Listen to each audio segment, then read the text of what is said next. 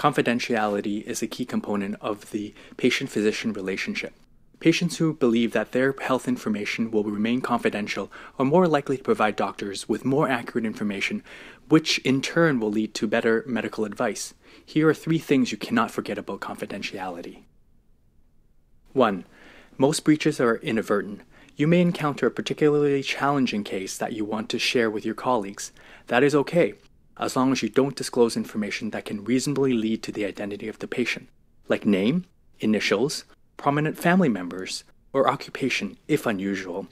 You should also refrain from sharing cases on social media, especially those who might be on the news, as you can easily lose control of who sees this information once posted.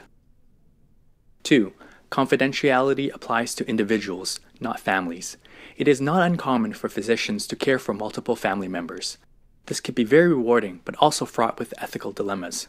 What if your patient asked you why you prescribed birth control pills to her 15-year-old daughter? Or what if you received a request from an insurance company for your patient's family history after you recently diagnosed his father with coronary artery disease?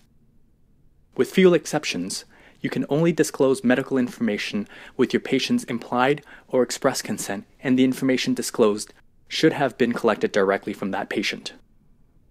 3. There are exceptions to confidentiality.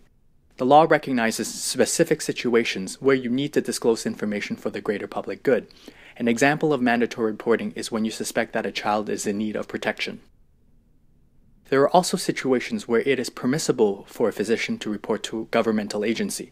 For instance, in the situation in which a patient demonstrates to you that he or she will likely inflict serious harm on a specific person or group of persons.